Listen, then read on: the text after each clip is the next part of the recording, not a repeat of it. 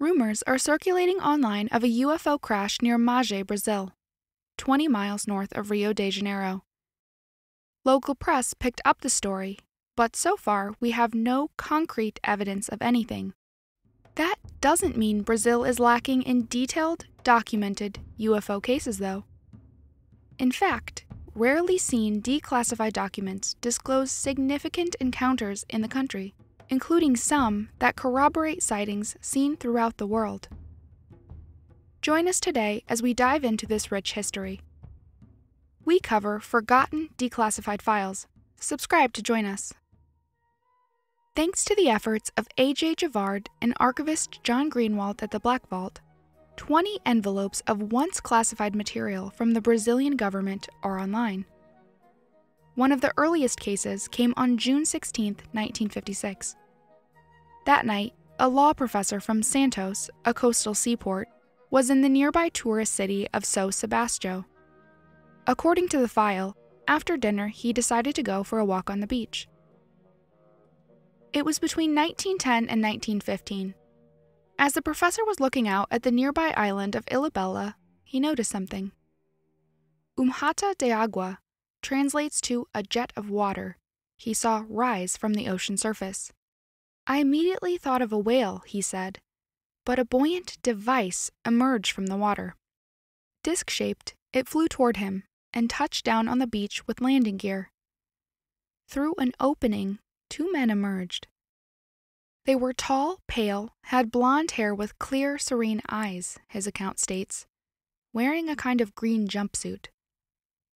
At least what's in public, nothing in the archives suggests the government tried to corroborate this with anyone else at the beach. The file does indicate, however, that his story was consistent when he told it to journalists and later ufologists. His claims of what happened next are spectacular. He asked them if they had an accident or were looking for something. He repeated it in French, English, and Italian, to no answer. Somehow, though, he felt an irresistible urge to enter the craft. He went in, and the 2 men followed. Once inside, he noticed water visible from portholes. "It's raining?" he asked. To his surprise, their reply just appeared in his mind. It was not rain, but rather the water came from rotation in the parts that made up the ship. Though he didn't have the necessary background in physics to comprehend, he claims he was told it worked by generating some kind of vacuum. For what felt like 40 minutes, his watch stopped. The professor claims he was inside. During the trip, he asked several times where they came from, but he did not get an answer. The professor claims he agreed to meet the strange beings again, the following year on August 12, 1957. Unfortunately, word got out of his encounter before this. According to the file, someone known only as Aviator Colonel Coqueiro warned him, "If I were you, I would not go to that meeting. I will have 2 squadrons of jet fighters there to receive the flying saucer." Unfortunately, nothing in the archive confirms air activity above the beach that night. But the professor did later state, publicly on television, that he watched the area from afar on August 12th and did see something in the general form of a disc above Ilhabela. It's unknown if it was intercepted. And like many of these files, the military did not take additional attempts to verify these stories. They simply looked to collect them. Anytime we review large collections like this, we attempt to determine whether any correlations exist within the dataset. Another file discloses photographs and analysis of a flying saucer seen above a community south of Rio de Janeiro. A press photographer and reporter for a local lifestyle magazine were on a routine job when they suddenly spotted a plane flying sideways. They realized it wasn't a plane, but a disc with a raised center. The photos were published in their magazine, but the photographer claims neither he nor the reporter were paid extra. The Brazilian Air Force also got involved. In 1959, they reported on TV that they believed the photos were legitimate. Their American counterparts didn't think so, though. Analysis by the USAF-funded Condon Committee in 1968 attempted to debunk them. This case has been presented as one of the strongest genuine flying saucer sightings, an investigator writes. Except for one thing. An inconsistency, they say, is on photo number 4. Here, the disk appears illuminated from the left, but the ground is lighter on the right. Condon suggests this inconsistency may mean the photo is a fake, but they missed something. As the Brazilian analysis suggests, a shining sun from the right means the sun would have to be in the southwest part of the sky, something that never happens in that region. The texture of the foliage is also varied to the degree that no clear shadowing can be discerned, despite Condon's claims. Brazil AF doesn't determine what the object is, but they do provide some illustrations.